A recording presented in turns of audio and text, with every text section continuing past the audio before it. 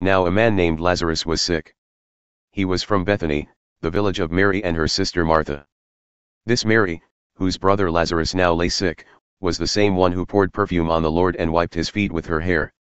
So the sisters sent word to Jesus, "Lord, the one you love is sick."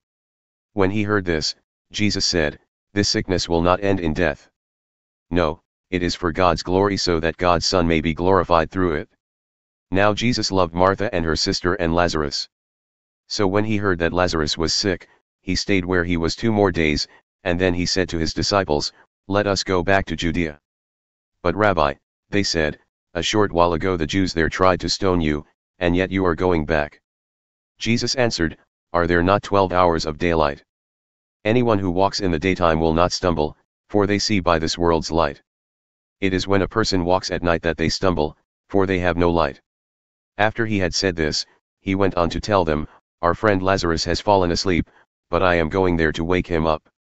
His disciples replied, "Lord, if he sleeps, he will get better." Jesus had been speaking of his death, but his disciples thought he meant natural sleep. So then he told them plainly, "Lazarus is dead, and for your sake I am glad I was not there, so that you may believe. But let us go to him."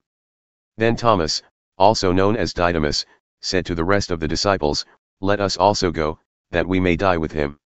On his arrival, Jesus found that Lazarus had already been in the tomb for 4 days. Now Bethany was less than 2 miles from Jerusalem, and many Jews had come to Martha and Mary to comfort them in the loss of their brother. When Martha heard that Jesus was coming, she went out to meet him, but Mary stayed at home. "Lord," Martha said to Jesus, "if you had been here, my brother would not have died. But I know that even now God will give you whatever you ask." Jesus said to her, "Your brother will rise again." Martha answered, "I know he will rise again in the resurrection at the last day." Jesus said to her, "I am the resurrection and the life. The one who believes in me will live, even though they die, and whoever lives by believing in me will never die. Do you believe this?" "Yes, Lord," she replied, "I believe that you are the Messiah, the Son of God, who is to come into the world." After she had said this, she went back and called her sister Mary aside. "The teacher is here," she said, "and is asking for you." When Mary heard this, she got up quickly and went to him. Now Jesus had not yet entered the village, but was still at the place where Martha had met him.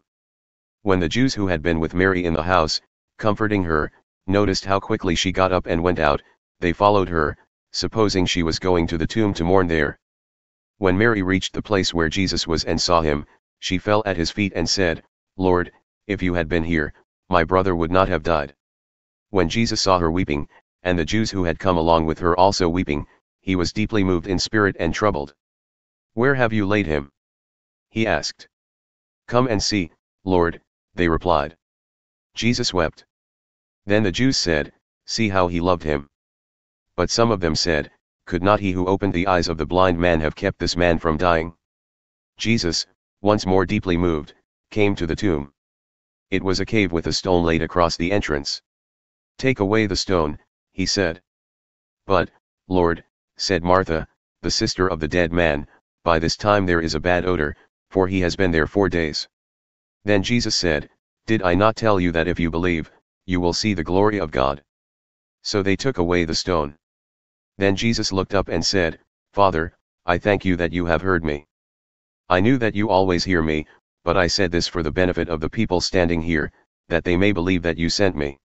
When he had said this, Jesus called in a loud voice, "Lazarus, come out." The dead man came out, his hands and feet wrapped with strips of linen, and a cloth around his face. Jesus said to them, "Take off the grave clothes and let him go." Therefore many of the Jews who had come to visit Mary, and had seen what Jesus did, believed in him. But some of them went to the Pharisees and told them what Jesus had done. Then the chief priests and the Pharisees called a meeting of the Sanhedrin. "What are we accomplishing?" they asked. "Here is this man performing many signs. If we let him go on like this, everyone will believe in him, and then the Romans will come and take away both our temple and our nation." Then one of them, named Caiaphas, who was high priest that year, spoke up, "You know nothing at all. You do not realize that it is better for you that one man die for the people than that the whole nation perish." He did not say this on his own, but as high priest that year he prophesied that Jesus would die for the Jewish nation. And not only for that nation but also for the scattered children of God, to bring them together and make them one. So from that day on they plotted to take his life. Therefore Jesus no longer moved about publicly among the people of Judea. Instead he withdrew to a region near the wilderness, to a village called Ephraim, where he stayed with his disciples. When it was almost time for the Jewish Passover, many went up from the country to Jerusalem for their ceremonial cleansing before the Passover. They kept looking for Jesus, and as they stood in the temple courts they asked one another, "What do you think? Isn't he coming to the festival at all?" But the chief priests and the Pharisees had given orders that anyone who found out where Jesus was should report it so that they might arrest him.